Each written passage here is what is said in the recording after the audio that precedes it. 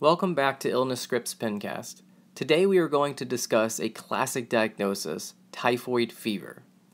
Predisposing factors for typhoid fever largely center around endemic areas, which are characterized usually by developing countries with areas of poor sanitation, as this disease is spread by a fecal-oral route. On history, these patients will often report high fevers, often up to 104 degrees Fahrenheit, leading to confusion or agitation, often with abdominal pain.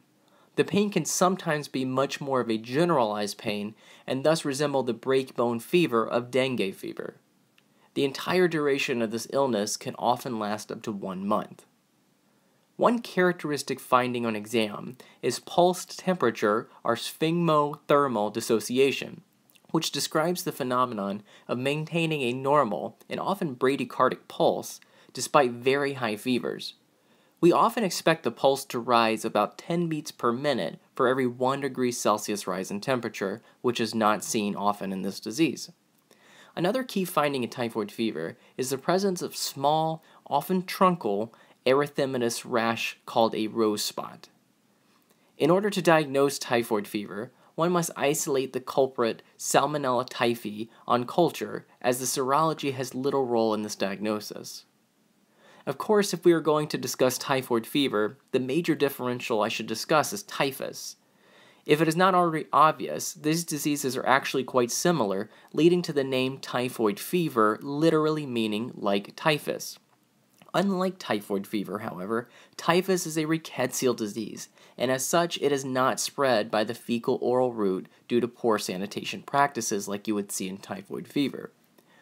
This disease also has characteristically high fevers, although the pulse temperature dissociation, also known as Faget's sign, is classically not present for typhus.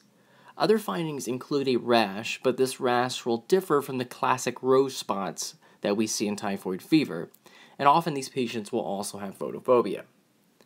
Thus, an ideal illness script for typhoid fever would be a 45-year-old man endorses a 1-week history of fever, headache, and abdominal pain following return from a trip to Southeast Asia, prior to which he did not receive any specific vaccinations for his travel.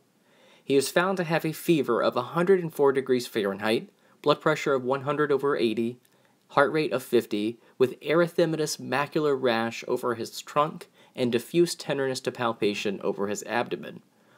Blood cultures are positive for Salmonella enterica subtype Typhi. His symptoms improve following initiation of ciprofloxacin. Thank you for watching. Please remember to like the video, subscribe to this channel, and leave a comment with ideas for future videos and ways to improve my channel. Until next time.